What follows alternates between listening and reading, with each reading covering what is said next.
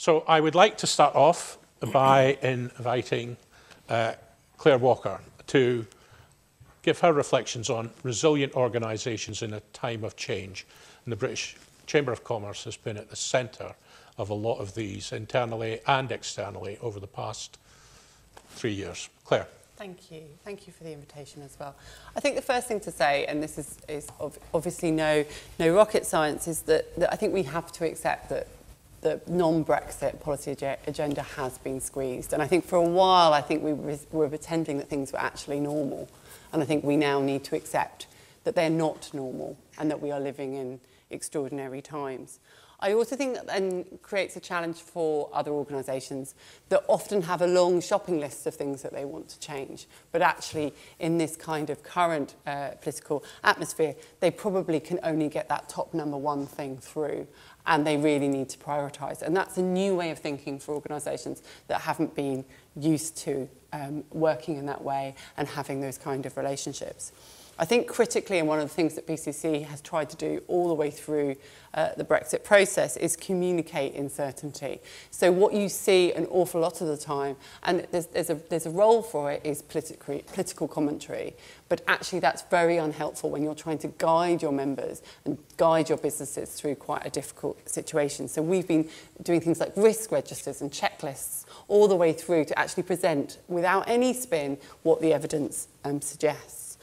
There's also a real resurgence, I think, and something which should be pointed out, of the role of conduits. And by that, I mean membership organisations in situations like this. Sometimes government do not have the answer on things. Sometimes we do not have the answer on things. But actually, there is a real role for organisations to work with other organisations to find common ground and to find a way through. And one of the things I'm most proud about, the work that BCC have done in the last couple of years, is to point out when there aren't answers and when there isn't answers for businesses. And often it is not because of any political reasoning. It is just because someone hasn't thought about it. And that's a really important role for organisations to translate and to advocate on behalf, particularly when time is limited. I also think that there is things that are certain. So it is probably very likely that there will be a change in the way that we trade. And for an organisation like the BCC that has a network of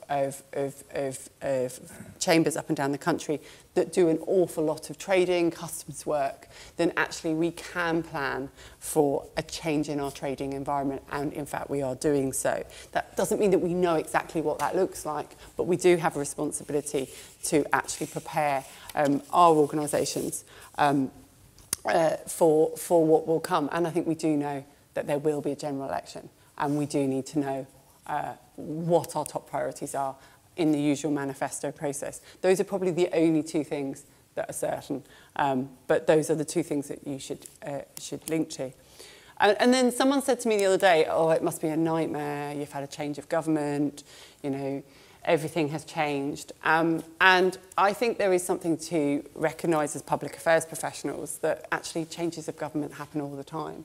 They may not be as radical as what's just happened, but actually the very purpose of having good public affairs professionals is they don't panic, that they look at where the relationships stay the same, they look at building relationships whether or not in the current circumstances or beyond, with key people that don't move, civil servants, other non-governmental officials, and they look to find ways of working with cross-sector so they can enhance their impact. And there is also a huge opportunity to start working with new people, bringing them up to speed, and talking about the issues that are really important to your members.